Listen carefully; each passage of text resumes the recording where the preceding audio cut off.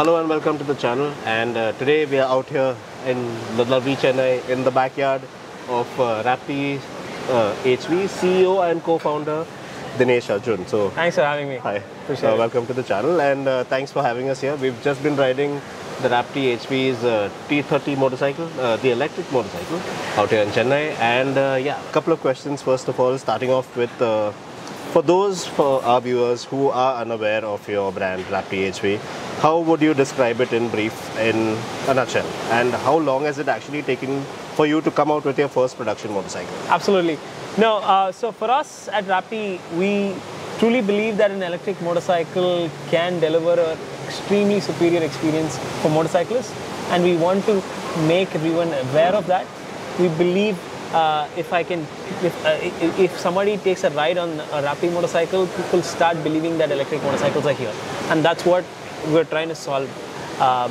We've spent over 7 years to kind of get the correct powertrain, the correct configuration to make a true electric motorcycle possible. What I mean by that is everything, including performance, reliability, comfort, practicality of use, needs to feel like an upgrade. Today, we don't believe that the products out there do justice to what electrification can bring, and that's what we're here to change. Awesome. And the T30, it's very special because of the main USP, which is the CCS2 charging. So how did you come about that? Why hasn't anyone prior to you or before you come out with it before? What is so special? How have you managed it? Absolutely. So one of the ways that we're trying to achieve the vision that I just mentioned, is by bringing an entirely new architecture to electric vehicles, rather electric motorcycles, right? What we've been used to in scooters is something that we've been adopting from global markets, which do not have the exact use cases as India. So electric scooters elsewhere are used for hyperlocal commute, but in India, two-wheelers are used for everyday commute, occasional long rides, and even in some cases, you expect performance out of them, right? For motorcycles, the same architecture doesn't make a fit. What we're doing is we're bringing the same architecture that made electric cars better than their petrol-powered counterparts to two-wheelers. We're bringing something called high-voltage technology into motorcycles.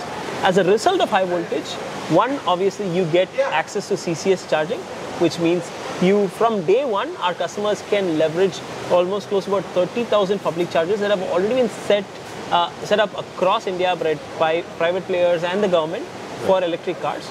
But more importantly, even on performance, you have no constraints, no limitations, no thermal throttling when you push the bike on highways or at very high speeds. So the goal is, just like an ICE motorcycle, if you punch the vehicle needs to be able to handle that power throughout the charge that it has, and not just reach a power and then slowly taper off. Yeah. And that's what we're trying to bring with high voltage. We believe that this will really convince people that electric motorcycles are truly here. Oh, awesome. So for our viewers, just to get an idea of what exactly are the pros, I mean, does it affect your battery performance, your durability, your range, your longevity? What are the pros and the cons of this new technology that you have brought to India? It's the first one in India for an electric motorcycle. It's the first time that we're actually seeing it out here. So, absolutely. So one, we're talking about consistent performance, like I just mentioned, where you don't have performance tapering off as you kind of keep driving. Second, the vehicle requires a lot less maintenance because it's higher voltage.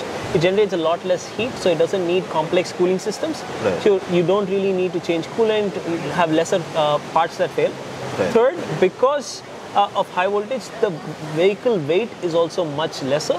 We're at 175 kilos today, which means it's a lot more practical to use. It's a lot more easier to handle. Fourth, we also can charge fastest at home and at out-of-home charging stations like public charging. So not only is your public charging, charging rate very fast, but even at home, we are 4x the industry standard today. Right. Last but not the least, because of high voltage, the entire powertrain, and not just the battery pack, the motor, the controller, all of the powertrain components last much longer. So we're bringing in close to ICE reliability on electric motorcycles today. And because we make a lot of these components in-house, we're also able to keep cost at bay, where we're today trying to bring price parity with mid-size motorcycles with the T30. Right. Just to elaborate on the point that you just mentioned, you guys make a lot of your components in-house. What are the problems that you faced coming up to this point? Absolutely. So, like I mentioned, we did not stumble upon high voltage on day one. Right. We started with the vision of understanding what is the true pain point for a customer and how we can solve it. We started with low voltage 48 volt powertrains like everybody else. Okay. And then we slowly upped the voltage almost every year. In 2021, we were at 120 volts. We were trying to solve the problem. We couldn't get it completely to the expectation that we wanted. Then we went all the way up to 240 in 2022. Where and the biggest challenge was that most of the powertrain components just did not exist. And when I mean did not exist, they didn't exist in India, they didn't exist overseas as well. You either had components that went into low voltage vehicles, which were primarily scooters, or you had high voltage components that went into cars. Now we had to really cross-pollinate the tech from cars and put it into two-wheelers. And one of the bigger challenges was building a supply chain ecosystem for this. Because we're not building one or two motorcycles, we're putting this into production, which means we need suppliers who can really produce it at the quality that we want and have the ability to scale when we kind of produce and start selling these motorcycles. So the biggest challenge was not just designing and developing the components, but also building and co-creating the supply chain for the parts that go into the motorcycle. Right. Today we make close to about 22 PCBs that go into each motorcycle in-house, which means we have absolute control over the components, the cost, and also the integration. We're not working with too many external players to kind of integrate the motorcycle. If there is any feature improvement, we're able to roll it out very quickly. We're able to test issues, bugs very quickly and roll it out as software updates. This capability is largely because we have control over the entire powertrain and the entire control system. Awesome. So as of now, as it stands with the current, the first production model, what are the components that are not made in-house? Sure. So something that's, all of the components that are extremely similar to what you find in ICE motorcycles, for example, brakes, ABS, your tires, these are the components which are not made in-house, but even those, we've ensured that we work exclusively with Tier 1s, where we get the best of the best components that go into performance motorcycles today. We work with Bosch for ABS, we work with Brembo for brakes, we work with MRF for tires. So we get the best of the suppliers to ensure that our customers get a premium experience all throughout, not just in terms of powertrain, but also in vehicle dynamics and the fundamentals like brakes and tires. Right. All right. So now let's talk a little about numbers. So where you stand right now in terms of production, where you see yourself in the foreseeable future, let's say in a year or two down the line. What are the numbers that you're looking at, and how are you going to expand the brand Raptee HV? Today we have one outlet in Chennai. We start commercial sale by end of November. And once we kick that off, we want to also set up an outlet in Bangalore. So by the end of this year, we will have two outlets in Chennai and one outlet in Bangalore. By the end of 2026, we want to be in 7 cities, all South Indian state capitals, and then slowly move into Pune and to the north. And then we want to enter in more cities in North India in 2027.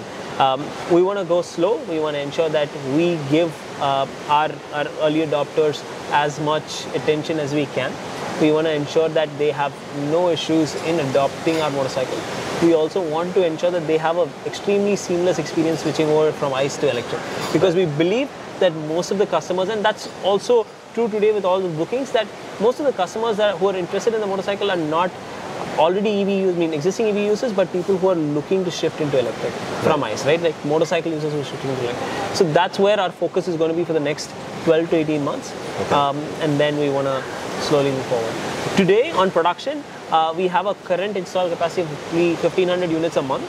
We already have a facility that can scale up to about 9,000, but we're in the process of closing out a larger factory in the outskirts of Chennai, which will help us scale up much faster, bring in a lot more quality, bringing in as much automation as possible, so the end product to the customers is as nice as it can be. Awesome.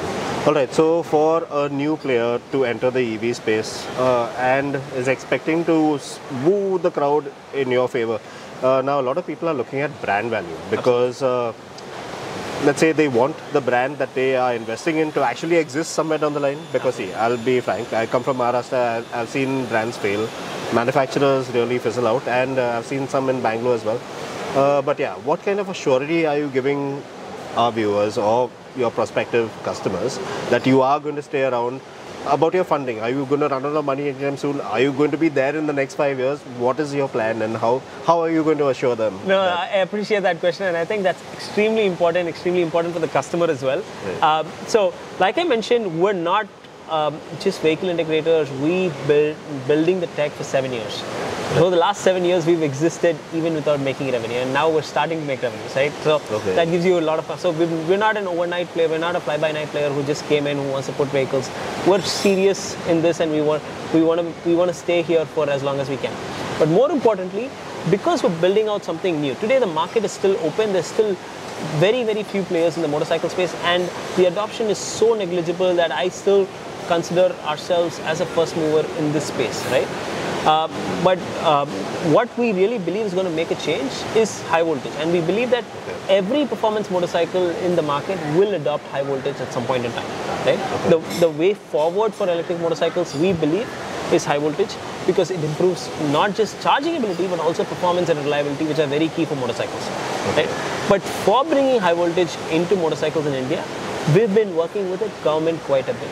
We're the only OEM which has been invested in by the Certifying Authority of Automobiles itself. And today, we have backing from the likes of TDB, which made the first indigenous car, the Indica, happen, the first indigenous electric car, the Reva, happen, and even some breakthrough technologies like coaxium happen. So we're not just private VC funded, we're also extremely backed by the government. So that should give our customers also quite a bit of confidence. Also, like you saw earlier, we also have a very big facility already set up, and we are here to stay. We have a clear pathway for not just putting more products on the road, but also getting profitable because of the same thing that I just mentioned. We don't want to, we don't want to just push out bikes while we're not profitable. Because we own a lot of the components that we make in-house, we're becoming profitable very, very, very soon. So we're here to stay. I don't think this is something that our customers have to worry about. But if it's any, thing, the government also backs us, and they're pushing us to push EV 30 at 30, which is 30% EV penetration before 2030. And I think electric motorcycles will play a very, very crucial role in that. And we're very far away from that today as a segment, as an industry segment. Okay, awesome. Anyway, lovely chatting with you. Thank you so much. Thanks I for really your time. Appreciate it, yeah.